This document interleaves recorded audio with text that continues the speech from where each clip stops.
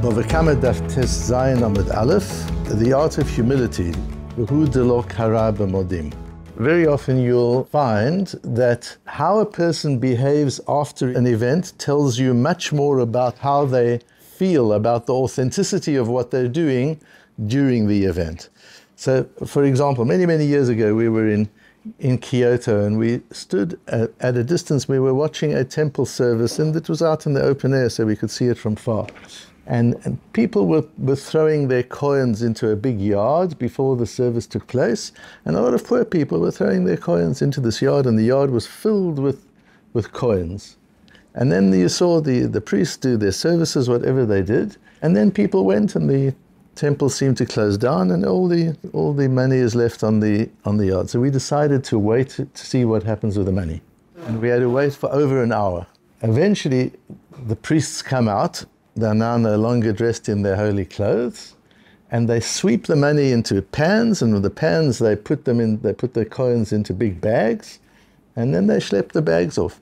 But what was interesting to see was these serious priests who'd been doing this temple service an hour earlier suddenly became like little teenagers, just having discovered a treasure chest. The fun and the laughter and the joy, there was nothing holy about that. That was just counting the loot. And it was so in contrast.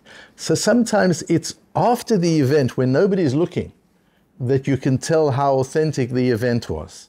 When everybody's looking, people are on show, people are on form, they're at their best. But afterwards, behind closed doors, that's when you really can see whether humility, for example, is authentic or it isn't authentic. Is it just a show, or is it something authentic?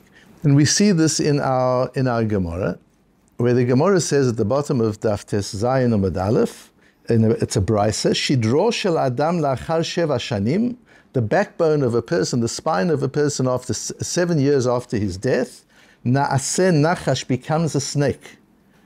V'hani mili deloi kara b'modim. That's only if he's somebody who didn't used to bow down in modim.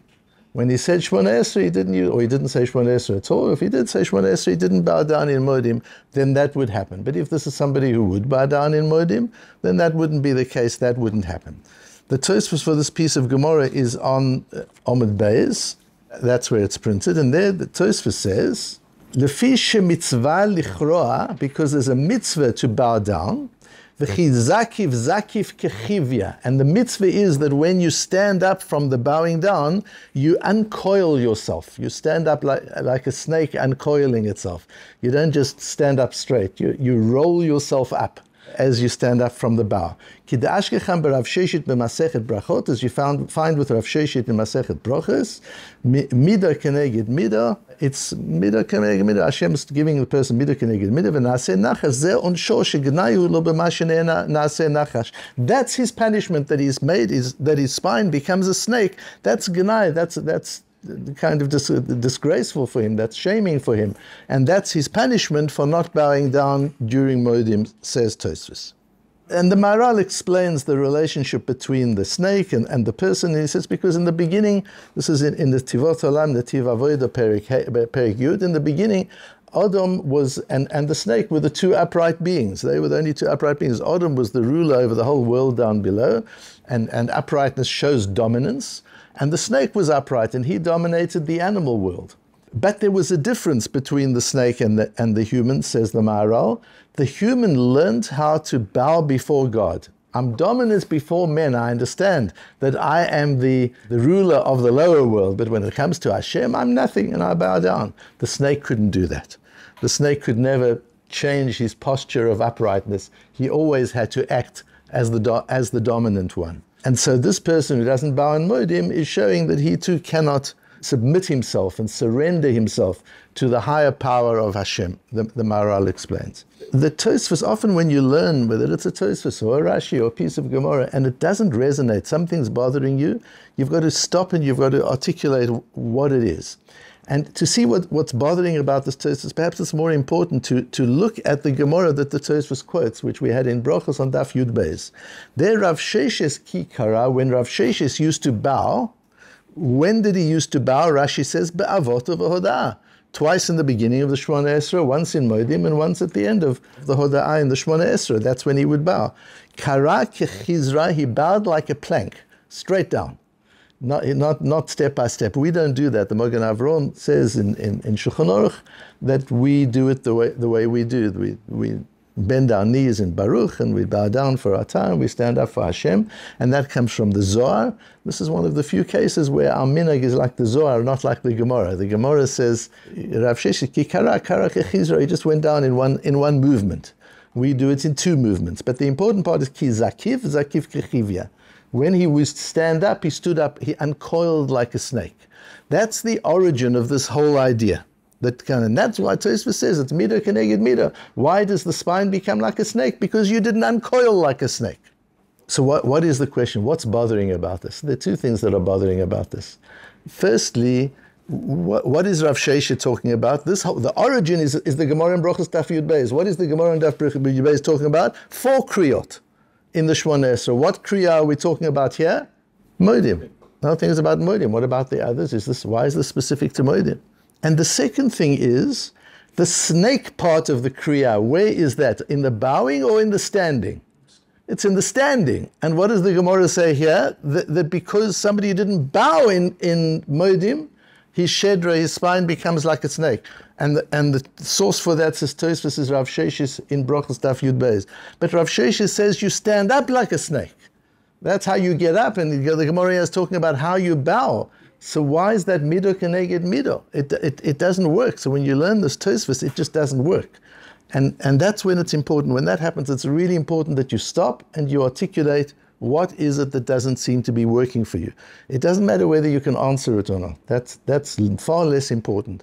What's important is that you don't just move on, that you stop and you question, how can I articulate what's really bothering me? And those are the two kashas, those are the two things that are bothering in this Tosfos. Number one, we're talking about all the bowings. Why does this Gemara, why does the Brisa pick Modim? And number two, says Rav Sheshet talks about the way you stand up, not the way you bow down. Why does the Brisa talk here about the way you bow down? So to understand this, we've got to look very carefully at the Rashi in Brochos. This is again an example where there's a parallel sugya. Tosfos says it all refers to Brochos Daf Yud Beis. You've got to pull out your Brochos Daf Yud Beis and you've got to learn the Gemara in Brochos together with the Gemara here in order to understand it. So Rashi says, Kishu korea ba'avot v'hoda'ah, korea bevaruch v'zokef et atzmo, kishu mazkir et Hashem, al shem Hashem zokef kufufim. And when you stand up, you stand up with the word Hashem because in your mind is the posuk of Hashem zokef kufufim. Hashem makes those who bent down upright. So what are you doing with the bowing down and the standing up? The important part is the standing up because you're acknowledging that your uprightness comes from Hashem. You're bowing down only in order to stand up. That's what Rashi is saying. This is not just you bow down, now you've got to stand up again, otherwise how do you carry on davening? So you stand up. No, the standing up is the important part of the bowing down. You only bow down in order to be able to stand up, according to Rashi. And therefore, the way you stand up becomes important. And Rav Sheshet would uncoil himself like a snake. He wouldn't just stand up at once. He would uncoil himself like a snake. And we'll see why that's important. Says Rashi, Zakif kechivra, why would he stand up like a snake? Benachat. He would go down quickly in one go, but he would get up benachat, slowly. Roshot Chila, first he would lift his head up, and then he would lift the rest of his body up, and then eventually he would stand up completely. It's a slow, fluid movement, unlike the bowing down, which is quick. You bowing down quickly because you want to get to that down level of surrendering to Hashem, and then Hashem Zokef Kufufim. And then the main expression of humility is in the way you get up, not just in the bowing down. And why is it important to get up slowly? Shelo tera'eh kriyato alav kemasui. So that it doesn't look as if your bowing is a burden on you. And you want to get out of that posture as quickly as possible. You're uncomfortable there, doesn't feel good, you want to get out of it, and you quickly stand up. You want to demonstrate that it slowly. No, this is my natural place. I need to be bowing down before Hashem. That's natural for me. It's Hashem zokev kufim. The only reason I stand upright is because Hashem gives me permission to. If Hashem didn't give me permission to, I would never stand upright. I would always be bowed down. And if I stand up quickly, I'm demonstrating that my natural position is standing. My unnatural position is bowing. And what would that mean if I demonstrate that my natural position is upright and my unnatural position is bowing? Then what am I doing when I'm bowing? I'm faking it. I'm pretending. You can see from the way I get up that I'm not sincere about the bowing. If I was sincere about the bowing, I would get up slowly. Since I rush up, that shows, that's like the Ramban says in Ba'aloisachot, it's like a child. The Bnei Israel left Har Sinai and they ran. That's why they say when you leave shul, don't run out of shul. Walk out of shul slowly, so that it doesn't look like a tinok haboreach mi beit hasefer, like a child running from school. What's wrong if the child runs from school? At least he's at school. No, but he shows that if he's running from school, then he doesn't want to be at school. He wants to be playing ball. He doesn't want to be at school. So all the time he was at school. Why was he at school? L'shem Shemayim? Because he wants to learn Torah? No, he was at school because his parents and his teachers told him he had to. The moment he can get out, he's out. So for a child, we understand that. But for an adult, the way we leave something demonstrates how seriously we take the thing that we leave. If we rush away from something, it means that we were never truly engaged in that thing in the first place. To slowly move away from it shows you were engaged in it and it was there. So to bow down and surrender oneself to Hashem, that's the act of humility. Yes, I'm upright. Humility doesn't mean I'm always bowed down. Humility doesn't mean I'm a gornit, I'm a nothing, I'm a nobody. No, Hashem made me king of the tachtonim. I am the dominant being down below in the world. I elevate this world. I contribute to this world. I influence this world. I inspire this world. I stand upright. But before Hashem, I'm nothing. In the world, I'm a valuable human being and I have an important role to play. But when I'm in front of Hashem, I'm nothing. That's what bowing down is. That's that expression of humility. But the important part of the bowing down is the zokef kufim, is the standing upright again. And so that's what Tosfos means. When Tosfos says, Mido keneged mido v'naseh nachash, ze onsho shegenayhu lo b'may she'naseh nachash, he says that lefi shemitzvah lichroa v'chi zakiv kechivya. Look at Tosfos' words. The mitzvah is to bow down, and when standing up, to stand up like a snake. That's the mitzvah. The mitzvah is not just bow down, and when you finish the mitzvah of bowing, you stand up again. No, the standing up is part of the mitzvah. The way you stand up defines the mitzvah. And the way this person stands up demonstrates that his mitzvah was fake. And that's what the nachash is. The nachash is a manipulator. The nachash, before the chet and before the nachash was cursed, the nachash stood firm, stood high like a human being. And says the Maharal, he was the closest being to the human being of all the beings. Otherwise, how could he have persuaded Chava? How could he have wanted to marry Chava? How could he have had an intimate relationship with Chava if he wasn't almost human?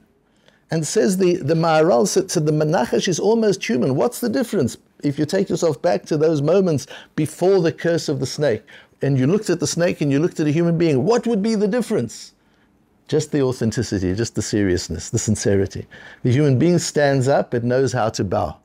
The snake stands up and knows how to deceive, how to make you think that he knows how to bow, how to make you think that he serves Hashem, how to make you think that he understands what his uprightness is. But in truth, from the way he behaves later, you see he doesn't. This is insincere, this is fake, this is something that is manipulative. The snake is the essence of manipulation, and the Odom is an upright being, upright in the metaphorical sense as well as the physical sense. An Odom is an upright being, and that's why the snake is exposed. Hashem says, get down, you won't even have legs at all, you'll go around on your stomach, you are so low down, you have no uprightness. An animal at least has, even a worm has a little bit of uprightness, it has legs.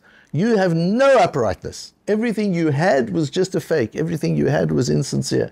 But the Odom has true uprightness. That we see that in a medrash in Bereshis, Omer Rabbi Levi, la'atid lavo, in the future, hakol mitrap in.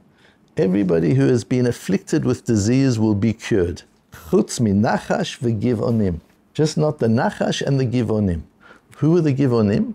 they tricked Yeshua, isn't that right, into thinking that they were not one of the nations that had to be wiped out. They manipulated him.